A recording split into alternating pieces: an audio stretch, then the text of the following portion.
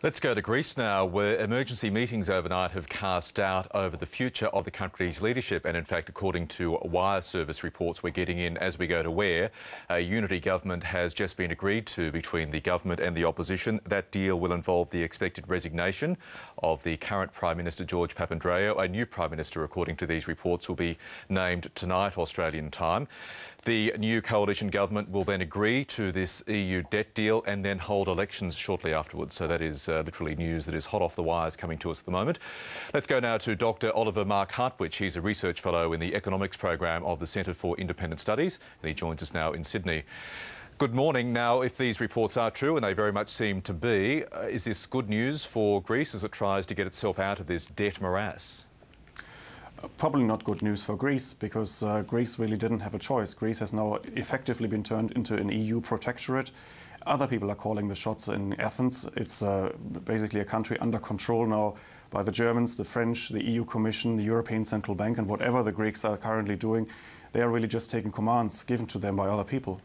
Now, one of the Greek newspapers had a blaring headline this morning saying, haggling on the Titanic. It basically amounts to that, doesn't it?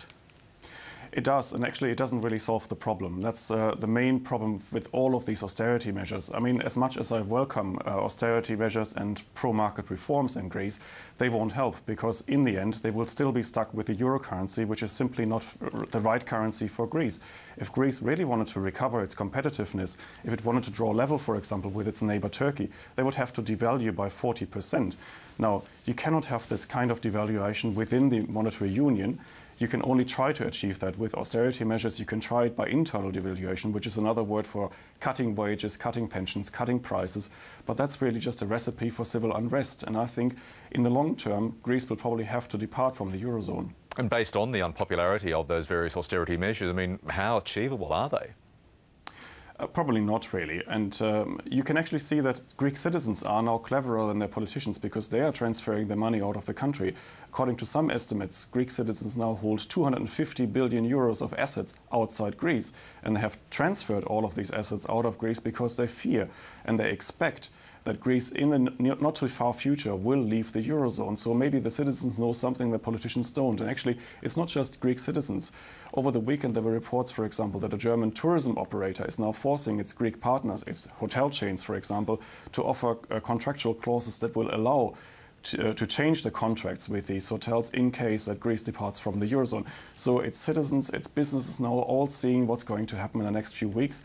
And I think politicians are the last people to see what's really what needs to be done. How much should George Papandreou, who, according to these reports, is about to leave the Prime Ministership, how much is he to blame for what's happening there? Not too much. I have great respect still for George Papandreou, because he really tried the impossible. And you cannot just blame his government. His government really just came into power when the whole Greek disaster was revealed, and when it was finally clear that all the statistics were forged. But the Greek problem precedes Papandreou's government probably by 10, 20 or 30 years. So really, I have to have great respect for George Papandreou, but he's trying to fight an impossible task. Let's switch to Italy, where, of course, the Italian government has agreed to the IMF coming in to monitor their own austerity measures. How much danger is that country in? Well, for Italy, I think what markets really want to see are further reforms. And Italy is going to have another vote of confidence in Prime Minister Berlusconi on Tuesday. That's combined with a vote on new pro-growth reforms. But these reforms are probably still too timid. And the problem for Italy is not so much its budget deficit, which is around 4%. That's not too bad. And actually, Italy is also running a primary budget surplus, which means that if you take the interest payments out of the budget, the public finances in Italy don't actually look too bad.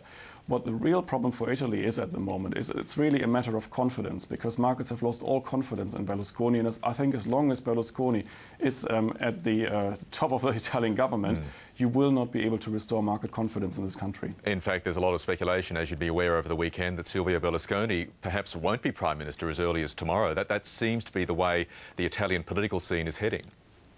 Yes, but then again, these speculations have been with us for at least a year now. And before the EU summit, if you remember, there were speculations that he had struck a deal with the Northern League, his coalition partner, that in return for the Northern League's approval to pension reforms, he would be gone and call a snap election next year. I don't know how credible all of these reports are. One thing is clear, under Berlusconi, Italy won't recover.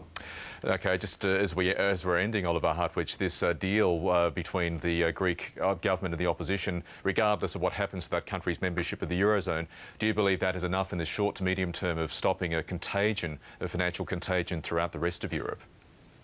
No, I don't think so, because in the end it doesn't really matter anymore what Greece does, because everybody's already talking about the other countries. We are talking about Italy. We shouldn't forget Portugal, because Portugal is a country that's structurally quite similar to Greece. So I think this crisis is far from over. Oliver Marc Hartwich, as always, thank you very much for your insights this morning. Thank you.